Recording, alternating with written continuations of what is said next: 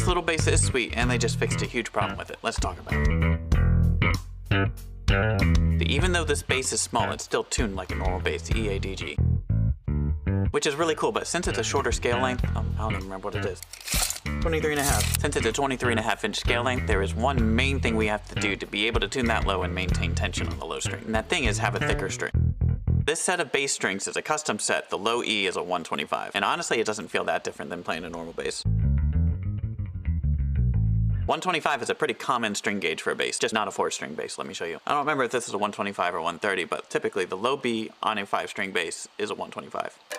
Which is fine and dandy as well. The problem I had is trying to get new strings for this bass, which I know in bass world, getting new strings is completely unheard of. And with the way these tuning pegs are, you can't just take a normal bass string, cut it down the length, and then shove it in the post, because literally how thick this is too thick to actually fit in the post. There are no bass strings on the market that are short enough for this bass. Till now.